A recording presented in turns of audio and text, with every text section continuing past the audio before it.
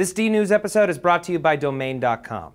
Do you know where your bottled water comes from? If the answer makes you cry, bottle the tears. We're gonna need them.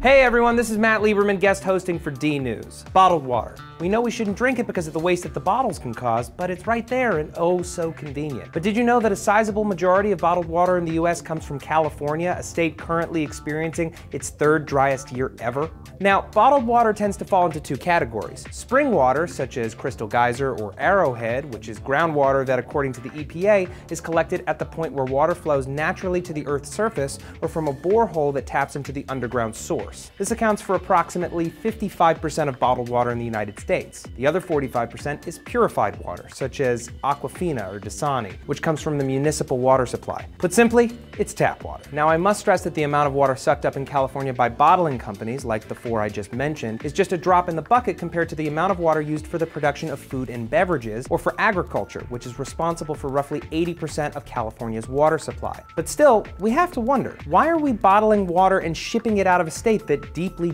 needs it? Well, two reasons spring to mind. First and foremost, California is where these companies have been based for a long time. For example, Arrowhead has been bottling California's water since long before plastic bottles were the norm, about 120 years. The other major reason? California is the only Western state without any form of groundwater regulation or management. Basically, if you drill into the earth anywhere in California and find water, it's your property. No muss, no fuss, no environmental responsibility.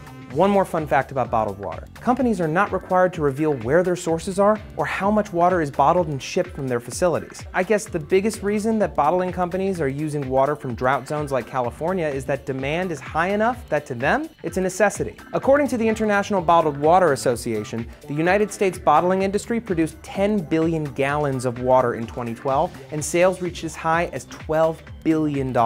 Maybe it's time we started using our own faucet. I mean, we might be buying the same water anyway. Now, we want to hear from you. What can we do to curb our use of water from drought zones? Is legislation an option, or are we on our own? Let us know in the comments below. I'm Matt Lieberman, filling in for DNews. You can find more of my videos over at SourceFed and SourceFed Nerd. Please like the video and subscribe to the channel. Thanks for watching.